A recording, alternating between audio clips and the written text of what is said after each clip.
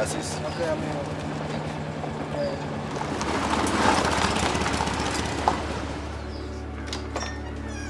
Hey, what's up, brother?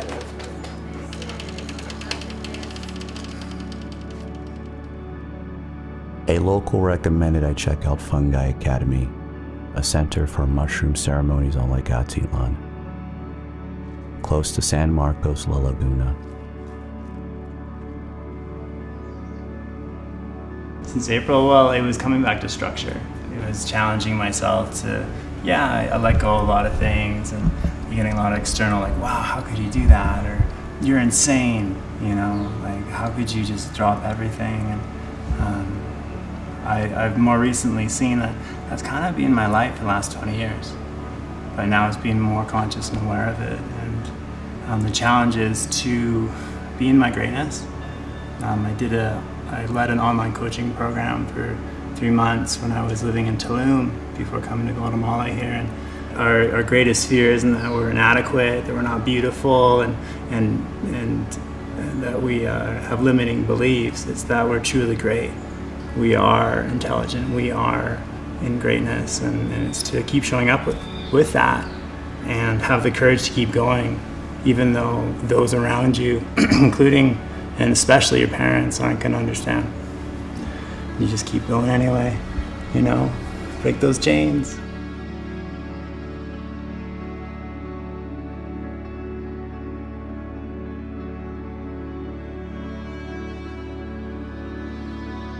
That was part of the ashram. The ashram had for vipassanas. So this 8 years ago was used for, you'd go in there in complete darkness with a toilet and stay for 10 to 21 days. But it hasn't been used for so many years. There's black mold, which is funny because it's a Fungi Academy. We still, for the first month of the 3, was to still come back to the human, you know. We chose human, you know, like, it's, still gotta wake up. Still gotta meditate. Still gotta jump in the river if that's part of it. Maybe do some yoga, you know, do some journaling, whatever it looks like. My journey has taken me to a place where the simple is what's profound and actually shifting something as long as we can do it consistently.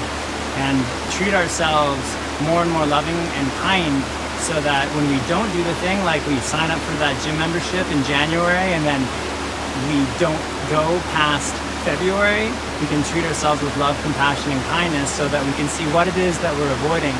And this is another example. Like, I used to have a company called Vitality Coaching where I support people with connecting with what if it's simple and we could understand what we're doing habitually and what it's satisfying, and understanding that doing a simple thing like jumping in the water here, if it's complicated, you're probably in your head.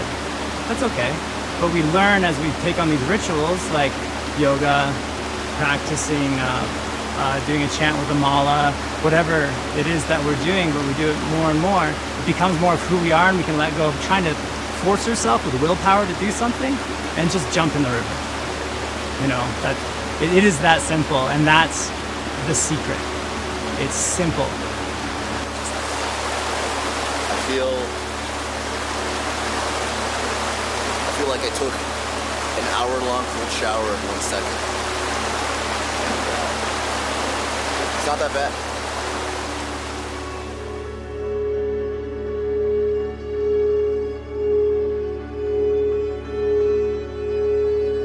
Dad left when I was 2, so it was me and a single mom. And I've learned through all these journeys, and with plant medicine, with going through extensive coaching programs, through the Tony Robbins Platinum World, through accomplishment coaching for just under 2 years of coaching and coach training and ontological coaching, and then just thinking and knowing that there was more, you know, like, why is it that we're being trained to stop it when it gets too emotional? We got to refer that to a therapist, and there's something inside me. At that point in my journey, I didn't I didn't believe in spirituality. I thought it was bullshit. I thought energy work, like, yeah, Reiki, sure, until I experienced it. And that led to getting on a one-way ticket from Victoria.